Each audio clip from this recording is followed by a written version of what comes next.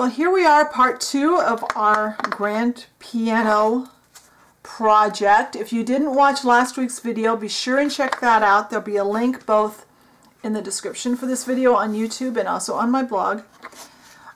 But here's where we left off last week. Let's see if we can get this finished up this week.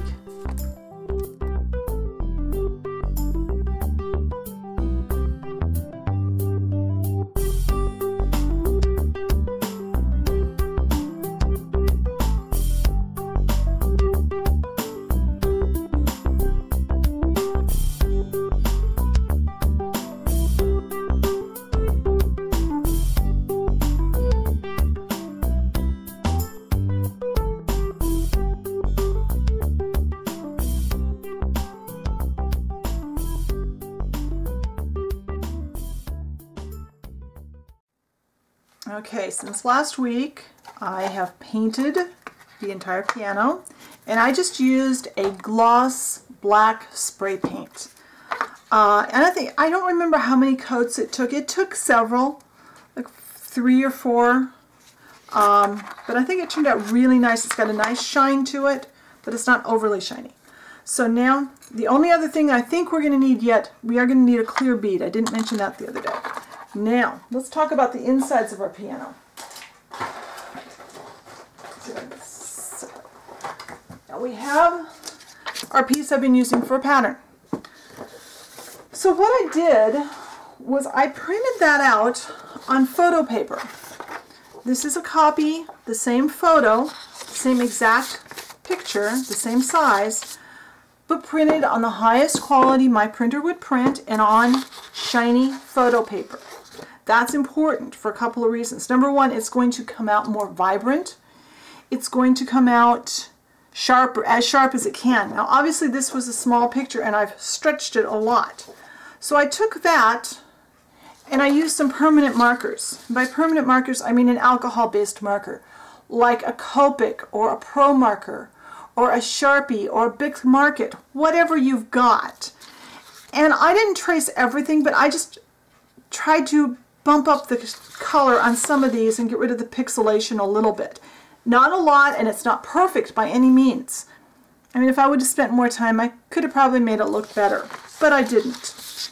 Now, we are going to cut this out. This is actually, and I messed up when I traced my keyboard, so I may have to do that again, but this is the keyboard we're going to use. This, I'm going to cut out and slip into the piano. That's what we'll see with the lid raised up. The lid, I guess it's called a lid. I don't know what that's called.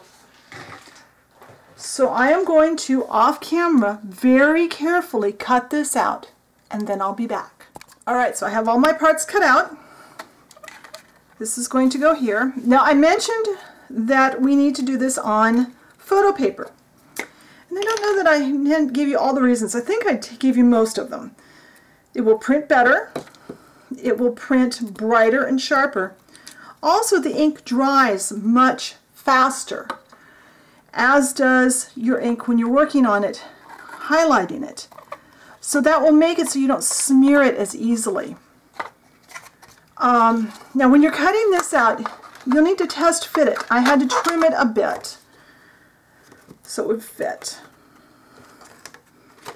And this fits in here. If I wasn't going to glue the bead, which is kind of the way I kind of figured out to put the lid so it can be braced up, if I wasn't doing that, I could probably just stick this down in there and it wouldn't even need to be glued. Now and I'm going to have to weight this down a little bit, I think, because I want that to stick flat before I go on to the next step. Now, if you want this to look even better, or much better, you could actually add little things to this, little like layers of paper or metal bits, jewelry findings. You could use all kinds of things in here to make this look more realistic. One thing I do want to say, and that is, this isn't my picture, so I can't sell this piano with these photos on it because I took these off the internet. This is for personal use.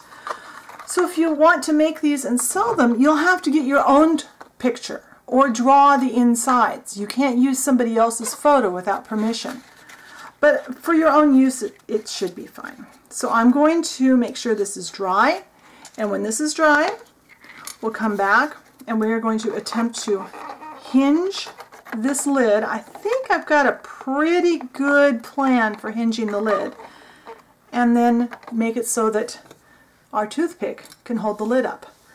So let's let this glue dry and then I'll be back. All right, we're going to do 2 steps right now. First thing we're going to do, I have this little clear pony bead. That is going to hold up the toothpick that is going to act as the bar to hold the lid up. And I'm just guessing from what I saw online as far as pictures of where to put this. I'm going to place it right in here. You can put it wherever you feel it belongs. And I'm using the same glue. You could use any glue. This happens to be on my desk. So I want to get it used up now that it's open. Put a glob of that in there. And put this bead, making sure that the bead is standing up with the open side up. Now, if you want, Bryce told you earlier, you could have this glued down, if that's what you're going to do. I'm going to try to hinge mine. I have an idea. This is one of those little rolls of narrow duct tape. It is, where's my ruler? Oops. My ruler's on the wrong place. It's about 3/4 of an inch wide. And the first bit is never very sticky on this for some reason. My idea is that I'm going to take this, I'm going to cut a piece about that long, and I'm going to put it halfway there, and then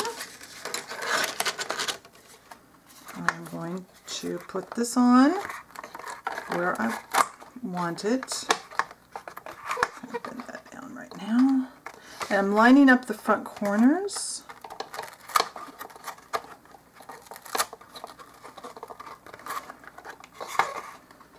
And now I know where to line it up.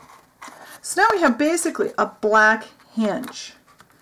Now if you want to cut that just a little bit longer than I should have, I see. Trim off the end because it's going around the bendy part. There. And then just run your thumb against that. And you've got some time, you can kind of adjust it. And if we get this position just right, it should work. Now, that can be held up, or you can take this off and just apply it that way.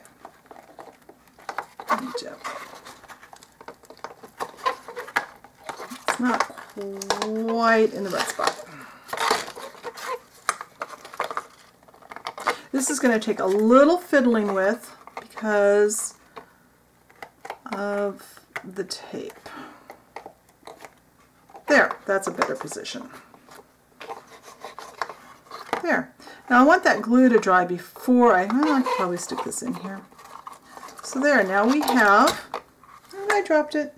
I will retrieve my toothpick. I think I want to leave this lid kind of popped up so that glue gets some air. But I probably don't want the toothpick in it because I don't want to glue the toothpick to it. So now the lid is attached. So I think we just have a few more details and then this project will be finished. So everything is all set up. That's all dry.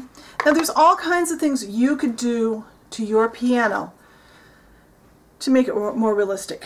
I know it should have a music book rack, whatever it's called, on the top. It should have the little foot pedal thing on the bottom. I'm simply out of time this week. I'm going to show you one more optional detail and then we're going to call it quits because I think this is perfectly fine the way it is. So, and this is obviously optional. This product is called Glossy Accents and you get it with the scrap making and card making stuff. I'm going to do a couple of keys here. What I'm going to do, let's see if I can do it where can you see? I'm going to run a little bead of this on just the black keys. And I don't know if the camera's going to pick it up when it's done.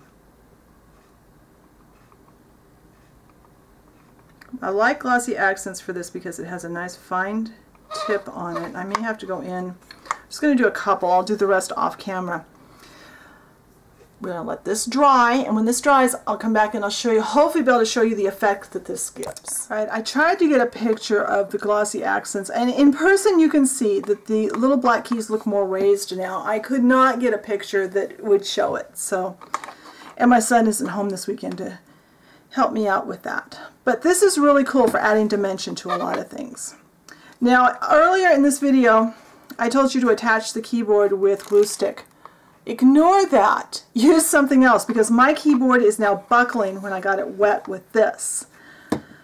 So I'm thinking either Yes Paste or tacky glue would have been a better choice for that, and I'm going to have to remove this and fix that. I tried to fix it with some super glue, and that seems to have just made it worse. So don't do that. Learn from my mistake. But I like this. I think this looks really neat. It closes nicely. It looks cool open. Like I said, if you want to make a music rack or you know, the book rack thing up here, the pedals underneath, it would be awesome. I've run out of time. Truthfully, my week has been very busy and I've just flat run out of time, so I have to stop here. And I'm not going to have time to get back to this next week. I hope you really enjoyed this project. If you make a piano, be sure and get me a picture of it. I want to see what you do with the project.